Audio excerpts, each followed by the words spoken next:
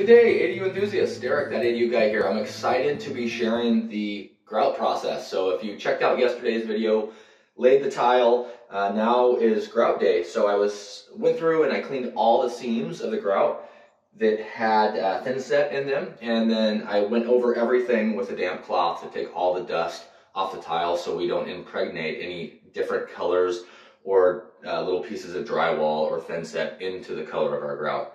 And I mixed up the grout per the manufacturer's instructions. This is kind of going to be a light gray on this dark gray slate.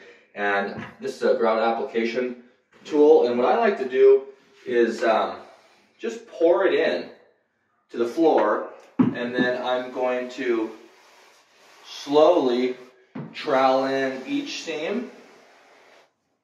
And then I'll come back through and press each seam in. So this stuff goes a lot farther than you'd think. It's almost like painting. You just keep a wet leading edge. And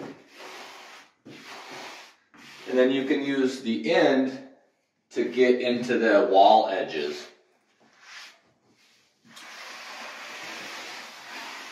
And then after I apply the whole floor, I'll float the whole floor, I'll come back with a sponge and I'll do about 3 cleanings of this floor and let it set overnight, and I'll be ready to put the baseboard down and the vanity in.